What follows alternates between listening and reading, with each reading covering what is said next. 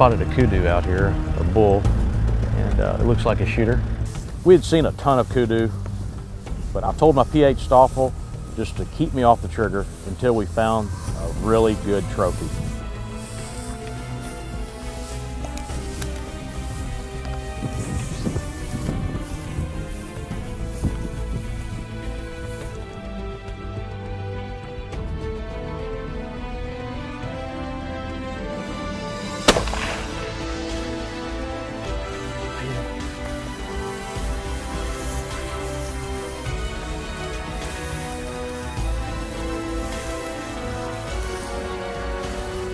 Oh, I see his horns.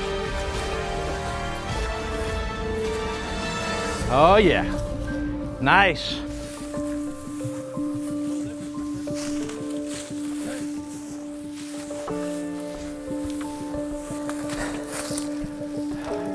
Pretty big old animal here, you know? Well, Stoffel, here we are. Thank you. You held me off a few of these, you know, till we got what you thought was a trophy, and great trophy, you know, thanks to you and to McDonald's Safari and Safari Outfitters for arranging this great safari that I've been on, and can't wait to experience the rest of it. Everything's just been so great, you know, it's just a really cool adventure. So.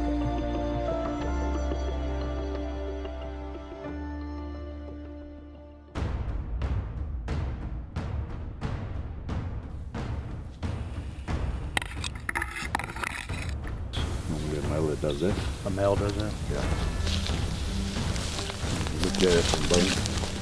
This is quite a good cat, eating like this. The smaller cats, as you will see, it's much smaller pieces that they're ripping off. Yep. This is a big cat. You can even see there's pieces of meat hanging on the tree there. Yeah. It's been just pulling it apart. Yeah. We'll take it off just now. We bite it. Well, that's what we're looking for, is a big cat. Yeah. This is what we're here for. And this is what it's all about. When you've got a cat attacking your bait, this is really going to be a fun couple days here. Hopefully the cat will come back this evening, and like Stoffel said, we'll come back and build this blind and stake out this cat. If he comes during the day, that's a bonus, but if not, we'll be ready for him at night. And if he's a good cat like we think he is, looks like a big male, then we'll take our best shot and see if we can't bring him back to camp.